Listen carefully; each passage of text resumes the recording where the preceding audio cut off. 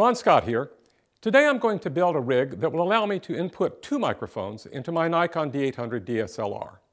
Most DSLRs have only one audio input, and although it is usually a stereo input, there's no straightforward way to input separate mics on each channel.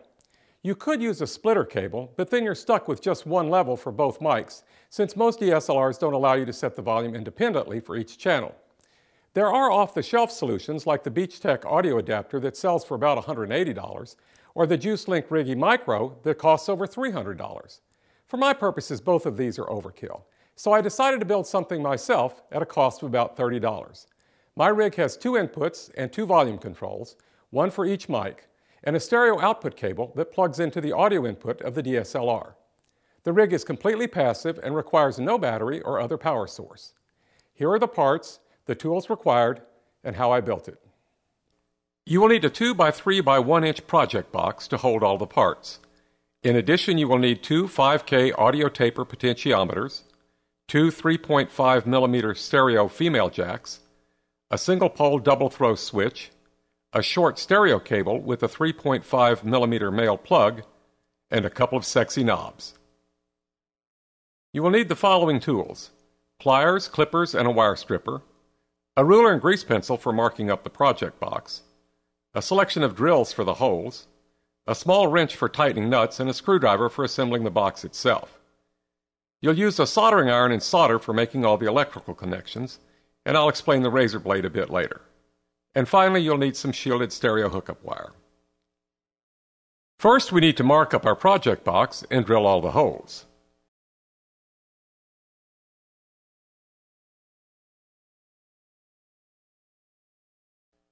Next, we install the potentiometers, the switch,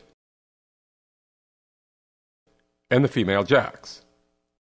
And now it's time to wire everything together.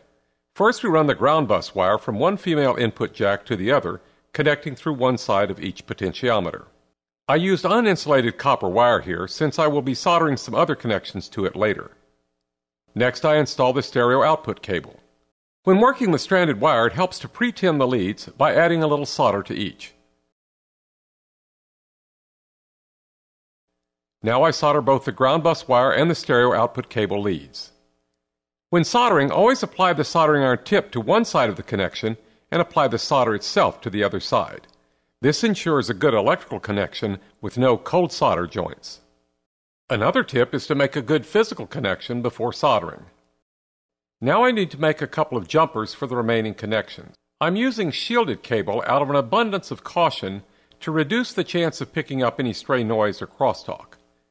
Removing the outer insulation from shielded cable can be a bit tricky, and here is where the razor blade comes in handy. Using an awl or ice pick, extract the inner wires from the shield and twist the shield into a single strand. Again, pre-tin both signal wires as well as the shield.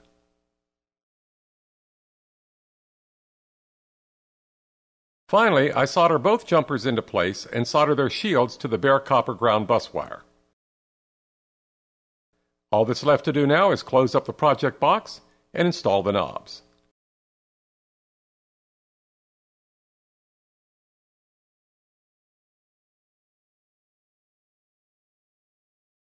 As a final touch to my project, I added male and female cold shoe mounts to the bottom and top of the rig to make it easy to mount the rig on my camera and attach a mic or other accessory to the top of the rig as well. Now about that little switch I added. Here is how it works. With the switch toggled to the right, the rig accommodates two mics, one for the left channel and the other for the right, with each channel's volume controlled by its associated knob. With the switch toggled to the left, only the left stereo input is active, and this offers two options depending on the type of mic. With a stereo mic like the Rode Stereo Video mic, the left and right channels of the mic go into the left and right channels of the camera, just as you would expect. The rig allows you to control the volume on each channel separately, something you can't do with the mic plugged directly into the camera.